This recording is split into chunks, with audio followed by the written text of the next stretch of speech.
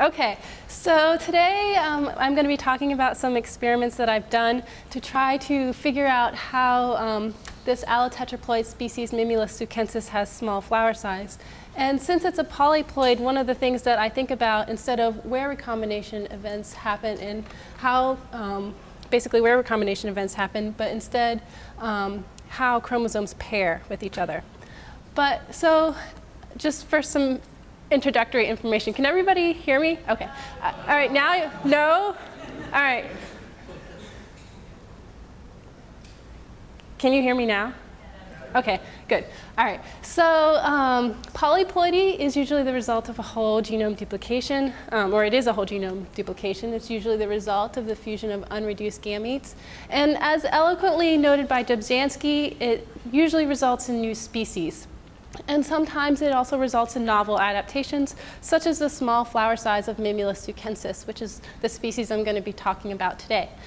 So in polyploids, people generally like to group things into twos, where there's either autopolyploids that have gametes from the two species, or one species, sorry, and allopolyploids where they are unreduced gametes from two different species.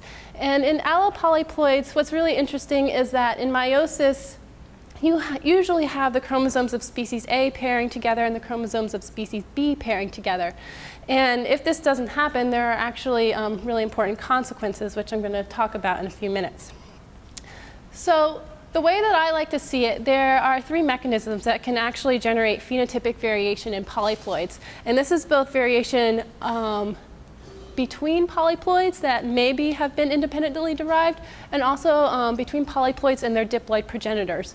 So the first two, ploidy effect and segregational variance, can basically be observed pretty soon after polyploid formation.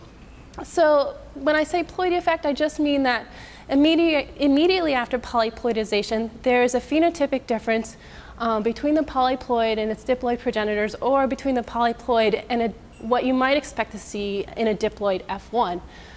And these can be due to things like cell size differences or methylation, all that fun stuff. There can also be segregational variance, which arises as a result of homologous recombination, which I'll explain a little bit more in the next slide. And there can also be mutational variation similar to what you might see in diploids, only now you have twice the genetic material, so it's twice the fun. So homologous recombination, I might not have to explain that much to this crowd, but I'm going to anyway. So basically, on the left, you have species A and species B, and if chromosomes of species A always pair, if you have a recombination event between them, nothing happens. You don't really generate any new genetic variation, and that's kind of boring. All of your polyploids all look the same. You can only accumulate variation through mutation. If, on the other hand, you have homologous pairing, you get novel heritable variation. And this is really cool because it's actually been demonstrated in synthetic brassica polyploids and naturally occurring cotton and tragopogon allopolyploids. So I want to know if I can find this in Mimulus. So what's actually also nice about this is that homologous recombination will result in a signal that you can see when you do whole genome sequencing. In other words, in this region, there will be no SNPs. And in that region, you'll infer, it's a large chunk, that there's been a homologous recombination event. So this is a system that I'm going to be using to basically figure out how these, which of these mechanisms are involved in the evolution of flower size. And so we have Mimulus sookensis, which is the naturally occurring allotetraploid, and its diploid progenitors, Mimulus guttatus, which is quite large flowered and outcrossing, and Mimulus nasutus, which is small flowered and selfing. And then we have the diploid F1, which is somewhat intermediate, but it tends more towards guttatus in flower size. Mimulus sookensis, on the other hand, hopefully you've noticed from this, looks exceedingly similar to its selfing progenitor, Mimulus nasutus. So then it begs the question, how do you get from this diploid F1 to this small flowered Mimulus sookensis? So what I know thus far is that it's a geographically widespread polyploid lineage that's been found in the valleys of Western Oregon and also on the southern tip of Vancouver Island. It resembles nasutus, as I just showed you. They're phenotypically distinct from diploid F1s, and sequence data from 6 nuclear genes suggest that there have been many independent origins of this species. So the question is, what is the genetic basis of flower size and what mechanisms drove this evolution? So flower size is an ecologically important trait that contributes to reproductive isolation and fitness. Just thought I should mention that so you know that I'm just not picking a random trait, although it is one of the only traits that I can measure, but it's nice that it's important. The basic question is did homologous recombination allow for rapid phenotypic evolution, or is it sort of more small-scale variation?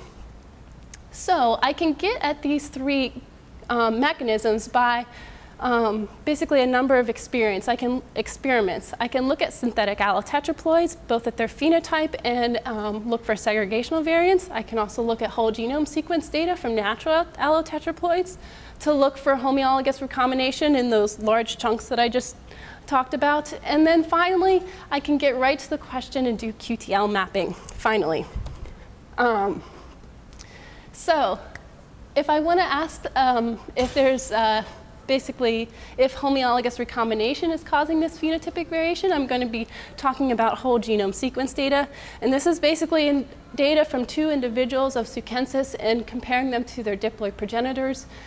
And I can also, even though I'm not really going to talk about this a lot, I can also answer the question of whether or not there's homologous recombination by looking at synthetic allotetraploids. So in other words, approaching it from a perspective of something that's been around a long time versus something that's just been created. So what do I expect to see in my whole genome sequence data? Basically, if there's been no homologous recombination, I expect to see that the tetraploid looks exactly like a diploid F1.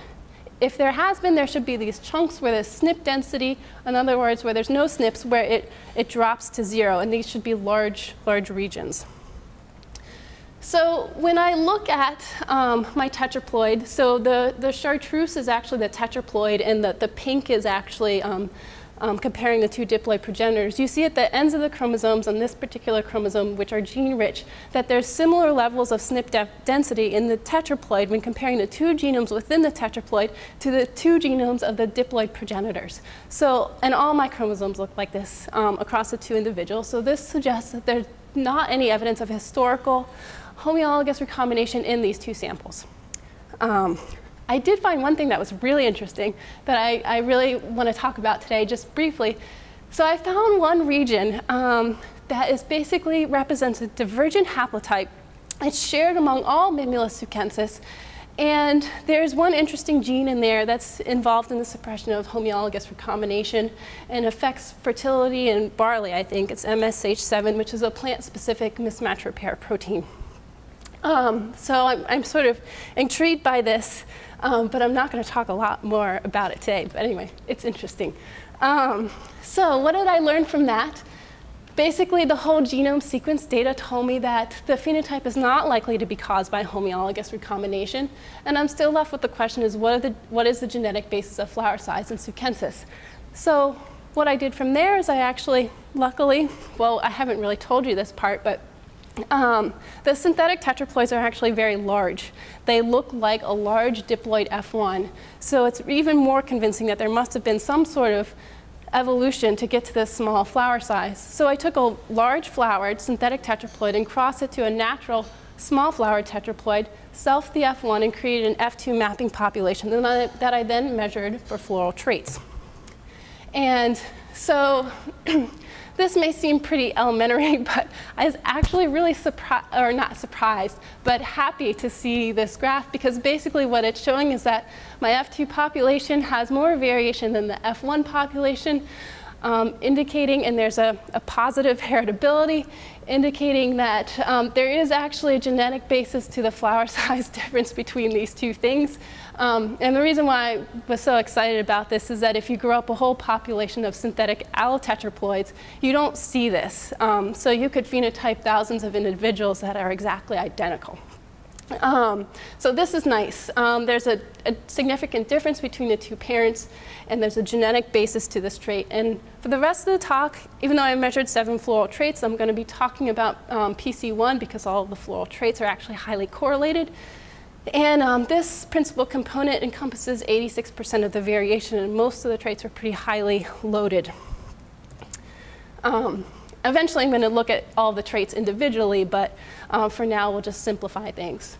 So now that I've phenotyped all of those F2 individuals, basically what I've done is I've done QTL mapping via the multiplex shotgun genotyping approach, similar to what Nadia talked about yesterday. The basic premise is that you lightly sequence all of your F2 individuals. In this case, I had 476 F2 individuals plus 2 of each parent. And in each F2, I just want to remind you that I'm keeping track of 4 possible haplotypes. In other words, so the natural tetraploid is contributing both a guttatus and a nasutus, and so is the synthetic. And any 4 of these can be in any given tetraploid. And I'm also I have this slight expectation that I expect the guttatus chromosomes to pair and the nasutus chromosomes to pair. And if they don't pair, that's actually evidence of, that's homologous recombination and homologous pairing. So after I got back my data and was very happy to discover that it actually seemed like it was going to be usable, I aligned my reads to the diploid genome and parsed them by barcode. Then I verified my SNPs using the parental samples, which was actually pretty key because some of my SNPs turned out to be not so great. And then I called genotypes in 2 megabase bins. And so the reason why I did this instead of using markers is that it's not a diploid, it's not a binary, either you're this or you're that. You might have this allele, and then you might, if you don't have that, you could be 3 other things. So it's not a binary decision, and so doing it in 2 megabase bins was the best that I could come up with, basically the smallest bin size that still made my parental samples look normal. So then I took each bin, and I had 149 of them. And I used each bin as a marker in QTL analysis, and basically I did a separate linear regression of each genotype bin combination on PC1 of the floral traits. But before I get into that, there's something really interesting about this cross.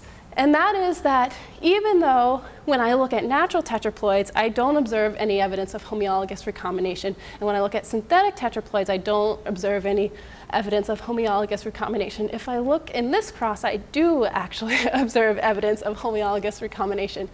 And so basically that's a count, and there was 476 individuals. So the max is 160, and you can see that's to me, that's a pretty high frequency.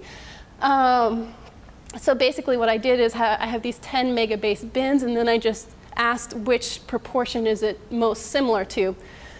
And you can see that it varies across the genome, and if you were to have a metric of SNP density and you tried to make an association between the frequency and of homologous recombination and SNP density, you would find that they were inversely related, which is sort of interesting, which suggests that the fewer SNPs there are, basically the less fidelity there is in pairing. And so I'm still not convinced that this is a real pattern. I'm actually fearful that in these regions where there's low SNP density, there's also the highest probability that the assignment is incorrect. But given it's a 10 megabase region, I feel like maybe that's a little bit overly cautious. But anyway, I'm just going to put that out there.